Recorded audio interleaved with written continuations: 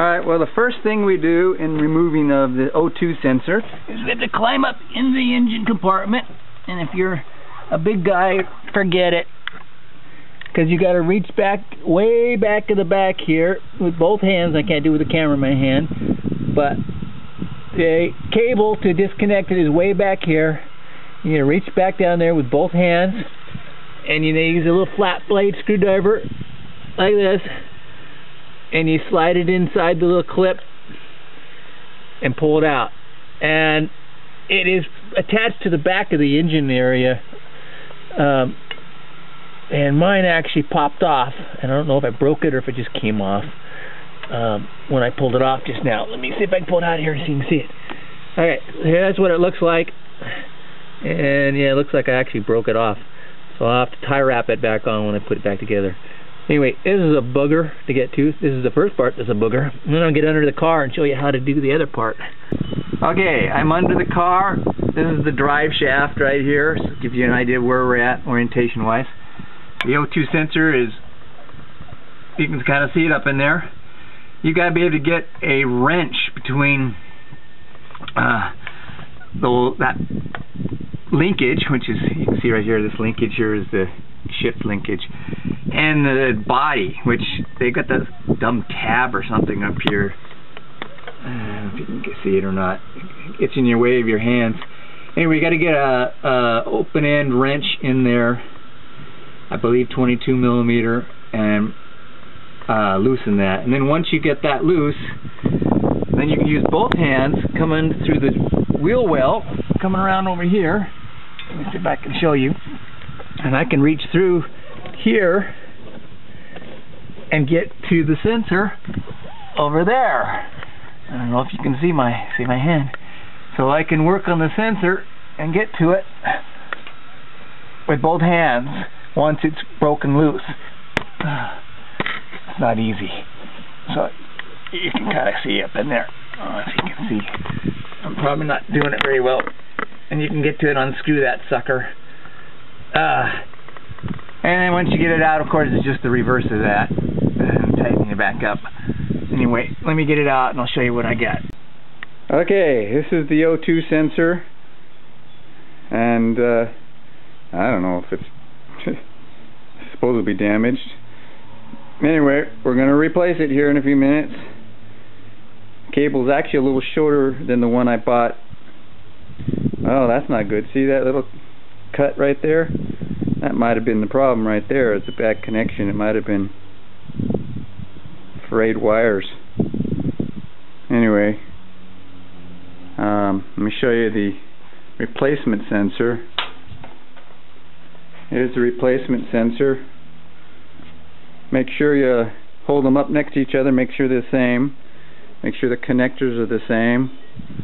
Compare the two.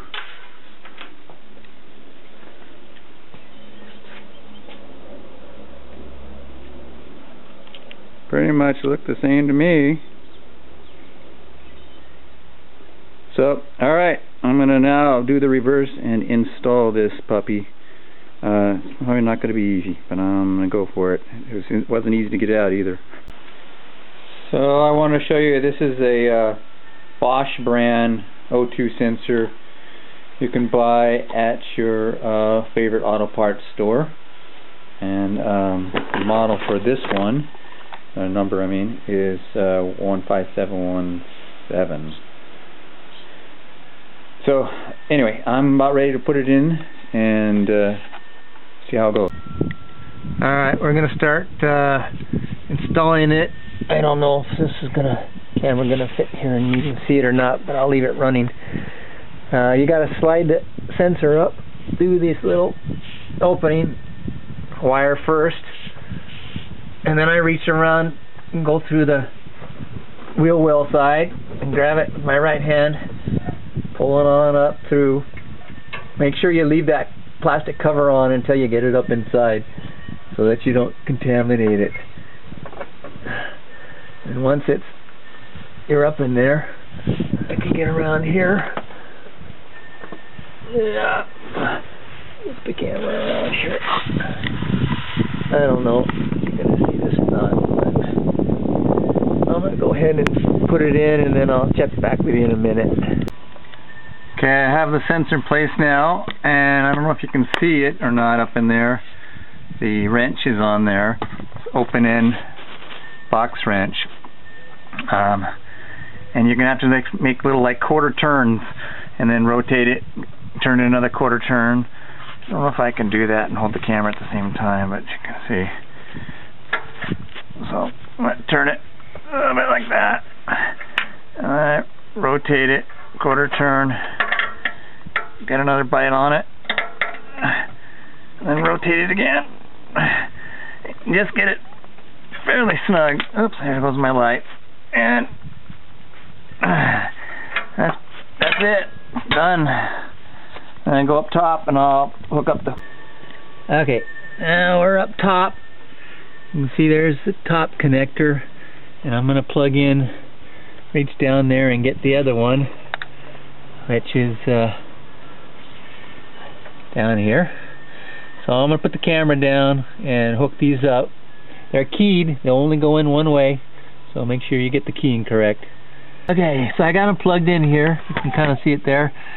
The cable that I bought, that Bosch cable, is a little longer, but they give you tie wraps, zip ties to zip tie it up. And I'm going to go ahead and do that now and zip tie it up to the cabling that's hanging back in here and keep it out of the way. And then that's basically it, and we'll be done. I'll check back with you. Okay, so I was able to zip tie that up out of the way right there. They can cut that tab off there, but it's back out of the way, it's safe, and it's actually a much better location if you ever have to take it off again. It's easier to get to the way it is now. Anyway, here's a couple notes before we finish up here. You can rent a wrench from your places like AutoZone and O'Reilly's. It may or may not fit up in there. I don't know. This side, which is the driver's side, is really difficult for any kind of wrench to get up in there. The open end wrench seemed to be the easiest for me anyway. But you can rent them, or if you want you can buy them, but they're like $30, and I figure for $30 and you can replace this thing once, maybe twice in the life of the truck. I don't know if you could justify spending that kind of money. Anyway, the other thing I wanted to note is I'm a fairly skinny guy, so I was able to get underneath the truck pretty easy, but you may want to jack the truck up on this side and be able to get up underneath. You can't really get to it from on here, just going down through here. There's just really difficult, so I would suggest not even trying. Anyway, hopefully this helps you, and if you liked it, then check back. I may have other things that I'll be replacing soon, and you can get tips on, and you can certainly subscribe to my channel. Thanks, talk to you later. Alright, one last note before we close up here. You probably want to either rent or go purchase one of these type OBD readers and clear any error codes so that you can see that whether or not your replacement of the sensor actually fixed it or not.